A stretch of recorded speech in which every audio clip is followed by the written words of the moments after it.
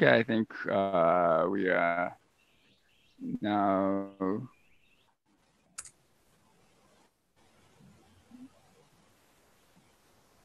broadcasting online.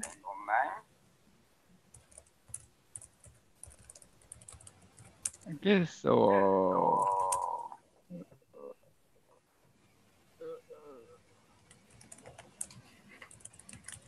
okay, we are good to go. So please, Ching-Kai, start the talk. Can you hear me? Yes. Yes, I can hear you. Okay. Okay, thanks Tata-san to give me this chance to give a talk in this coffee meeting. I can hear my echo. It's okay. Okay. It's better now. Okay. So today I'm going to talk about knot theory and relate with the topological semimetal in condensed matter. So the outline of my talk will be, we talk about math, introduce mathematics and Jones polynomial in knot theory. So it's just introduction. And the physics, we talk about what is the topological line node symmetal. And later we talk about these two ideas, we combine them together and their connection and solve the problem. So the way to, for myself, learn to knot theory, basically, of course, read some reference, but I think the easiest way is there's a YouTube channel from Richard Hepworth, and he has some brief introduction, talk about what's the Jones polynomial, some not invariant. So I think it's an easy way to learn. And so this is for mathematical part.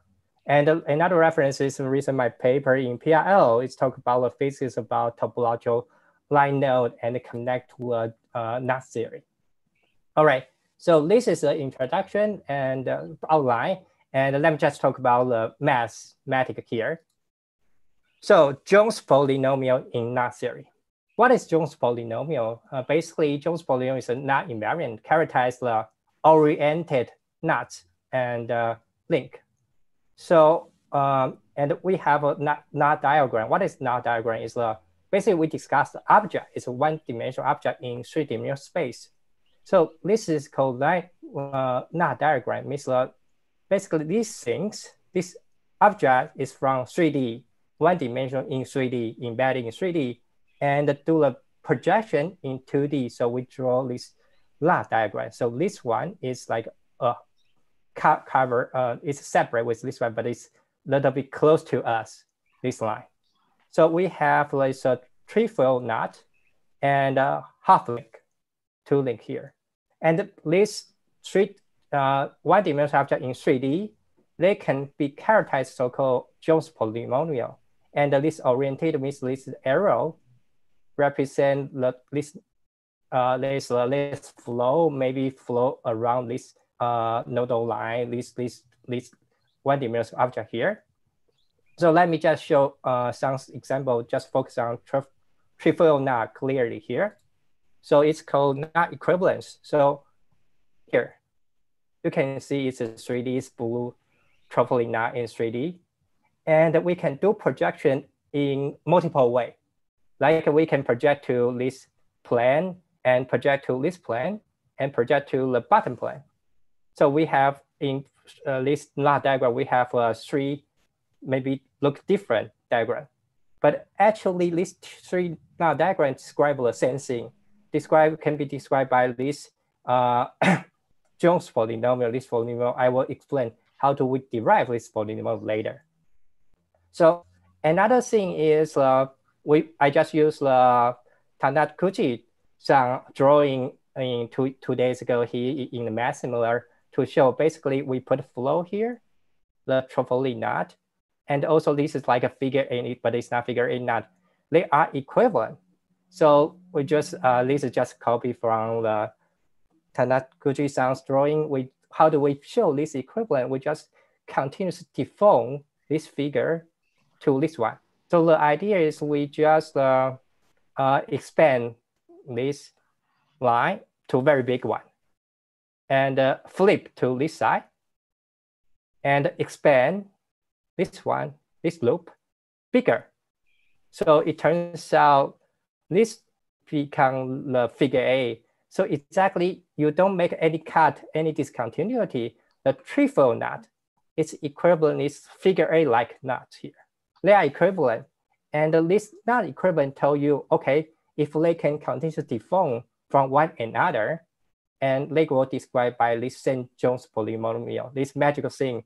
Jones polynomial can be like a universal, you don't care, you characterize this look like. All right. And another important thing is for Jones polynomial is orientation.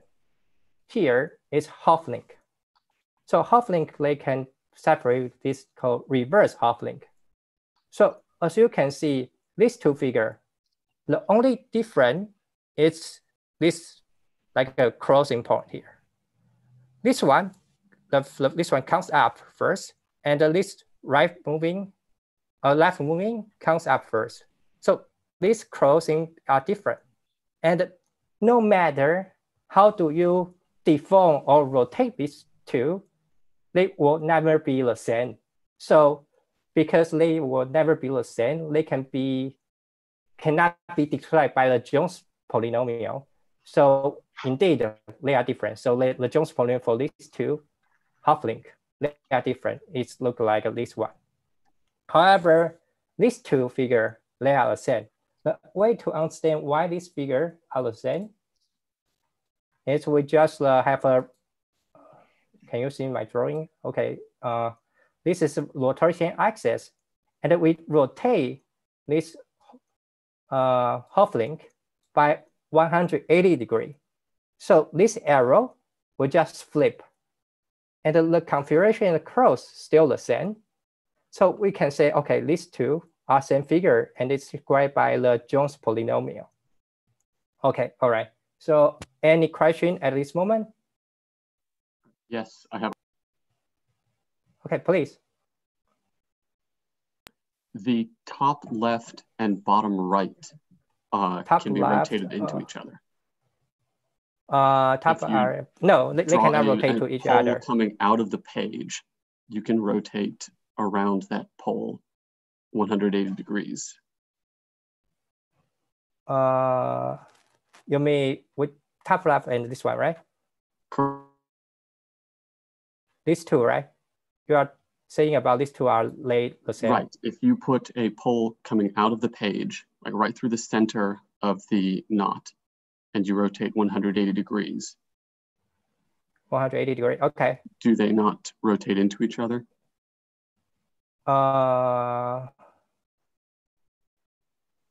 No. If you doing this, it's exactly the same with this one.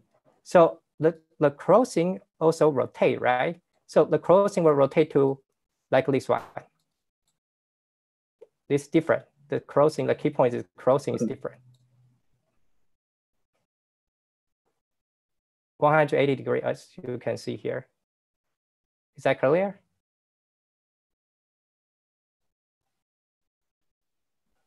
No, hello? but okay. I'll have to I'll take a screenshot and rotate it on my computer. Yeah, so as you can see, this one will rotate 180 degrees. So will become still the same. This is the right moving still on top. I just picked up my laptop and rotated it. I agree. Okay, all right, that's fine. Okay, all right, okay. So, okay, all right, okay. Okay, I need to change the spotlight. Okay, okay, I need to clean this up. Okay, so right now we talk a little bit, how do we get the Jones polynomial from all the knot, okay, to all the knot here. So basically it starts from the scan relation. The idea is okay, we can use the example here. So the red point corresponds to the red point here. I just show you the big red point here. So these three diagrams, they are almost the same, but only different is this red point. And the red point, it can be distinguished L plus and L minus and L0. So as you can see, this scan relation just told you, okay, the Jones polynomial of these three diagrams, the relation, is described by this scaling relation. So if we know two of them, we can get the remaining one.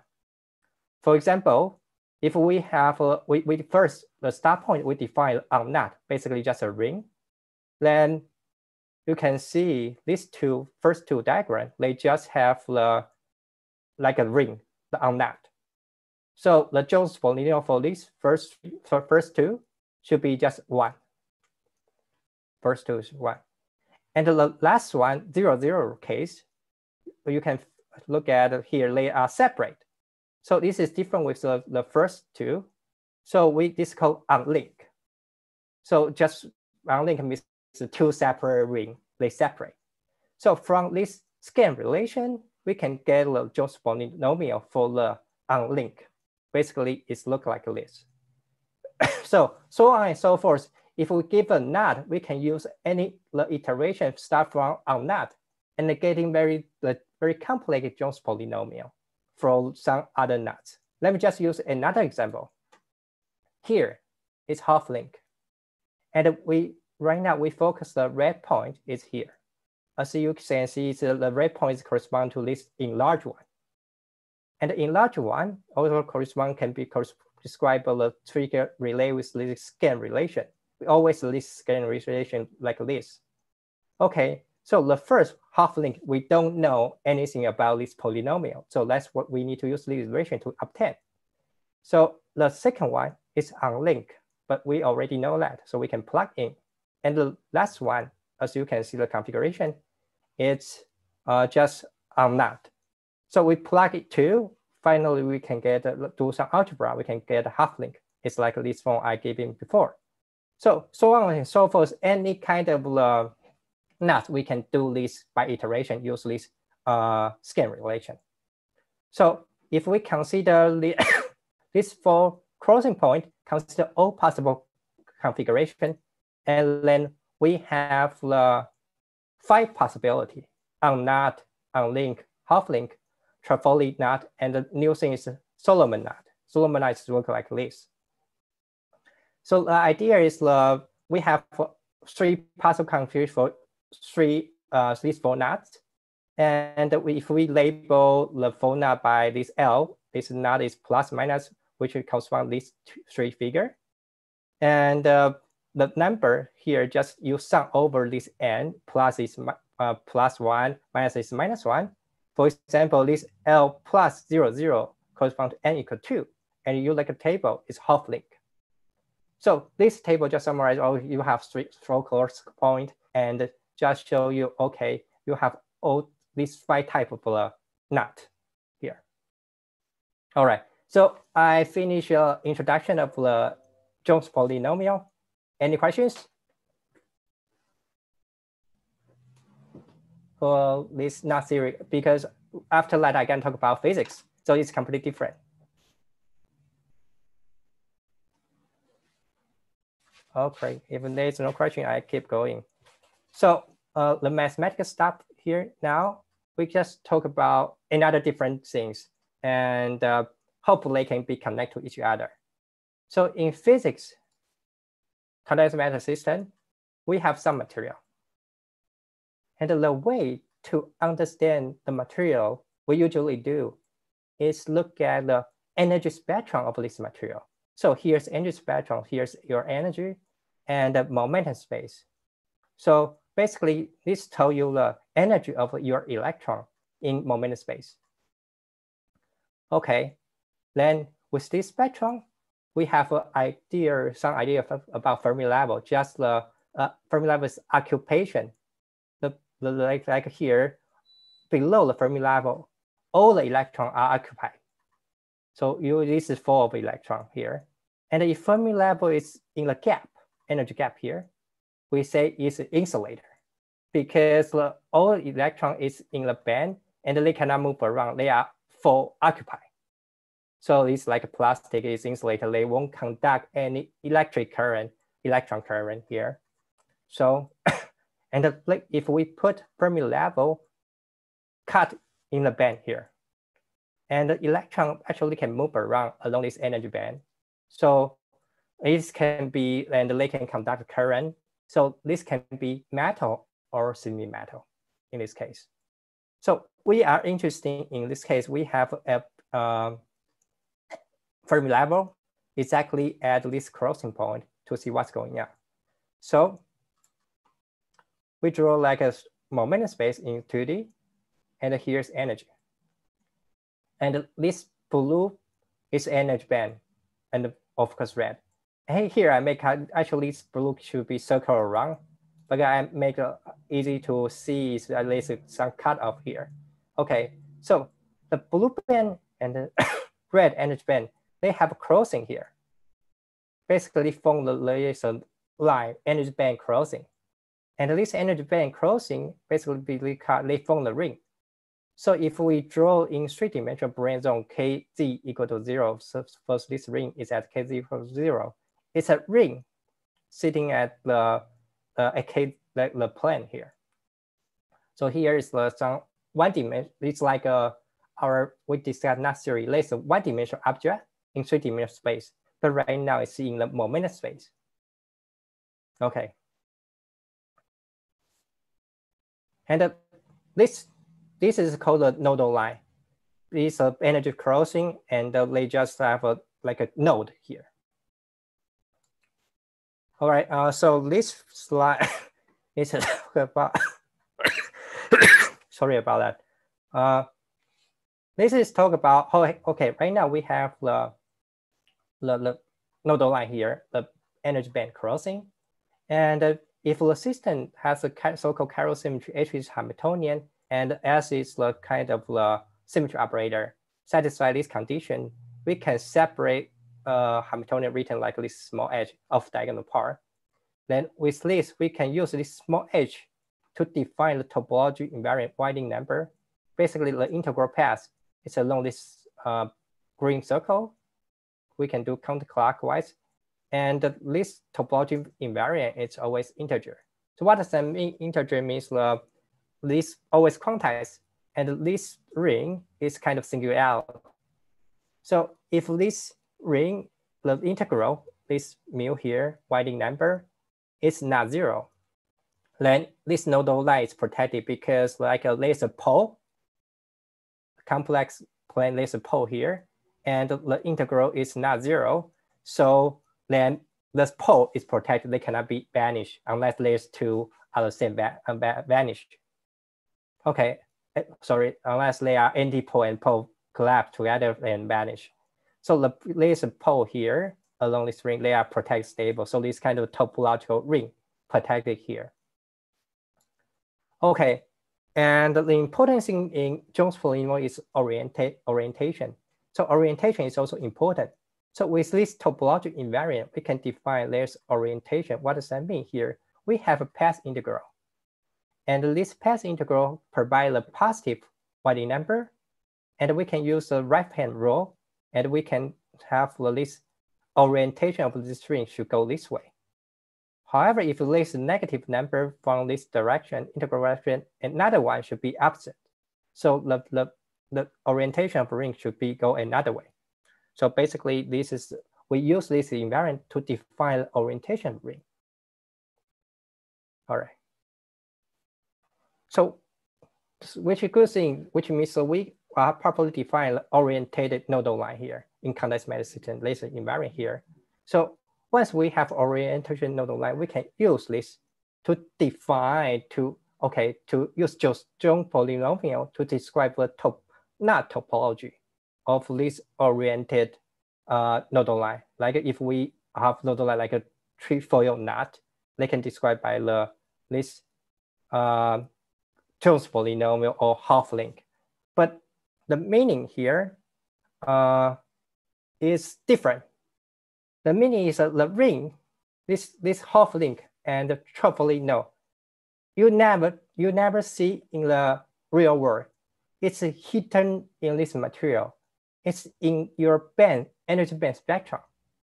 So this is a kind of energy space hidden and the not hidden in the energy space, in the momentum space, I should say that. All right. So any questions so far?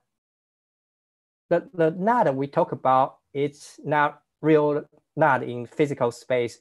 It's real knot in the material. It's hidden in the material. All right, so if there's no question, I can keep going.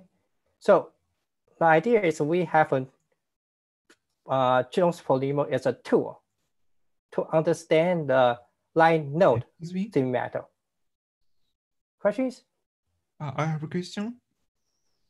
Okay, please. How did you orient it in the previous slide? Two previous slide. Yes. How did you oriented this circle, this red circle? Could you... This orientation relay with the previous the invariant I defined. We can define just the path integral. Use the small h to define there's a topological invariant along this circle. This green circle is integral path. What is a green circle? It's an integral path of an invariant. Okay. And this integral path, you can do the integral clockwise or counterclockwise, right? Yes. The direction. So the orientation I define here is when you do, for example, you do counterclockwise, you get positive, the Winding number, the integral, if it's positive. And we use this integral path orientation like a right hand rule, then they should go this way. Like rotate this one, like a right hand rule. This forefinger is your integral path direction, and the thumb is your orientation. I see. Thank you. Yeah, so you require,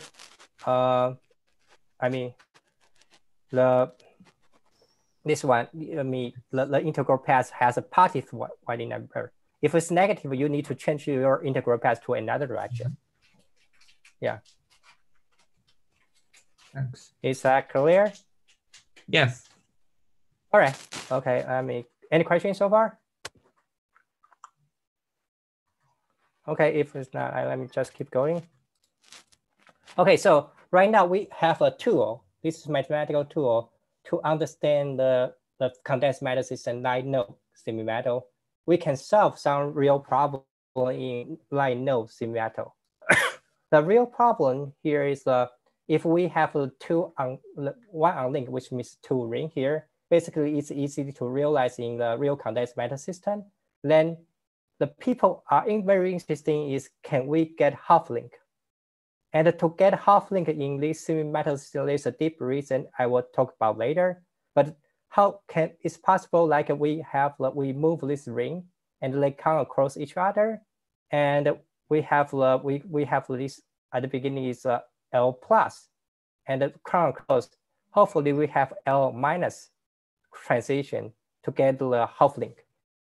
And the result we calculate if you like no detail we can discuss later. Answer is no. It's not possible if we have this not transition directly to half link. It's not possible because the reason is the energy spectrum impose some constraint.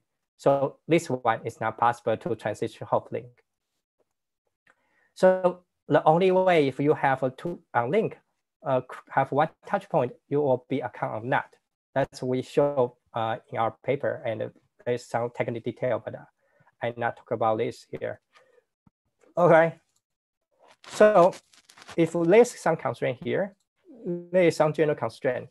So like I showed you before, we have these 4 touch points. Basically, it's just a 4 ring. They touch from one to the other. So there's 4 touch points here.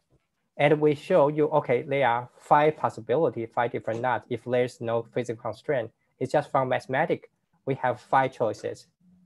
But right now, we impose some constraint. Then all the possibility reduced to 3. But this still show you, okay, we still can form the Hopf link for n equal to. Here, just an example. If we have some transition like this one, this is exactly the Hopf link. So just show you, we need to have a full touch point to form Hopf link to predict, to let people, okay, you need to do full touch point to get Hopf link. Okay, so, but why we want to, in condensed matter physics, we want to find the Hopf link. The reason is this, the slide I present, I really not fully understand. If some people understand this slide, please let me know, we can discuss about this. So the reason is from the Ching-Simons theory. Basically, this knot theory is related by the Ching-Simons theory. I think it's written by Witten. I tried to read this paper, but I failed. Anyway, so for gauge group, U1 gauge group for Ching-Simons theory, is the correspondent, this Ching-Simons theory will relate with linking number. And the linking number will talk about the Hopf link. Its linking number is not zero. So we'll correspond to not trivial Ching-Simons theory. So that's why we're interesting to want to realize not trivial Ching-Simons theory in condensed matter system in semi-metal. And so on and so forth. If we have other gauge group like a SU2, will correspond to the Jones polynomial. But I understand, I don't know how to derive length. So if people can show me how to derive length and understand what does that mean, that would be grateful. And of course, there's some gauge group are different, you get a different polynomial. At least all polynomials relate with knot theory. Okay, my last slide. Here we talk about some mathematical stuff, topology in topological nodal line semi-metal. The first one is this nodal line protected by winding number. This kind of topological invariant protect the nodal line node. The second one is once we have oriented line node, it can be described by Jones polynomial, which is not a knot invariant. And it's interesting to explore the interplay between of a per-pound physics to connect the knot theory and the Ching-Simons theory. This is I not fully understand the connection here, and the semi-metal. So if you are interested in this Ching-Simons theory and knot theory, I think you maybe a lot of mathematicians here knows well. Please let me know. I will very interested to discuss the Ching-Simons theory and the knot theory. And of course, I know very well about semi-metal. And thank you for your attention. Okay, thank you, Ching-Kai, for very illuminating talk. So is there any other questions from the audience? If you do, please unmute yourself and speak up or raise your hand so that I can see you. Okay, so Ching-Kai, you just classified some certain kind of the topological nature of the some metals. Do you have any concrete idea what those metals could be, or can you predict that there will be no metals in such nature? In nature, you can't create such a metal or something. Yeah, so it's like in principle here is like here, it's not possible you have just two ring and one point to form a Hopf link semi-metal.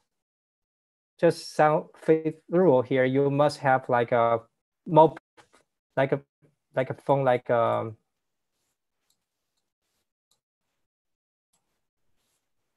is it? Sorry. Like a phone like this, like a full touch point, and the transition you need to choose like here is the L plus and sorry L minus or L, I think L minus and L0 and L minus and L0. This is just, and finally you can get like a Hopf link. Basically, it's if we just use mathematical constraint, you can get a lot of more possibility. Where is it? Here? But actually, the basic energy dispersion also have additional constraint. So which is forbidden to you to form the Solomon knot or Tripoli knot if you have just 4 touch points. And eventually you need to have more touch points to form like a more complicated knot in condensed matter system. That's my prediction. Not prediction, is like a general rule for that, to tell people if they want to find a material, it's like if I want to find a trefoil knot, this plot is not possible to find a trefoil knot. The best you can do is find the Hopf link. Yes, and how does that prediction translate into the actual observation of composing some materials? Can you predict some kind of the conductivity or specific heat or something? Oh yes, yes. That's very complicated. I mean, the conductivity possibility basically is from Ching-Kai theory. I mean, let's say some magnetic electric response. If Ching-Kai theory, the C dot 10 is not 0, you have Hopf link like here. Then you have some, I don't know, electromagnetic response here. So that's the prediction here. And some signature, I don't think there's other signature for that. So far, I don't know. We need to calculate other physical quantity to make sure there's no other thing here. Maybe there's something interesting, but I don't know. Yeah. Okay, thank you. Any other questions or comments?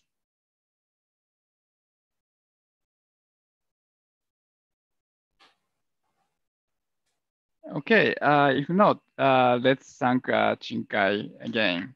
And just let me stop this streaming, and you are free to talk anybody, or you can ask actually questions. Ching-Kai is still here, so I'm stopping the YouTube now.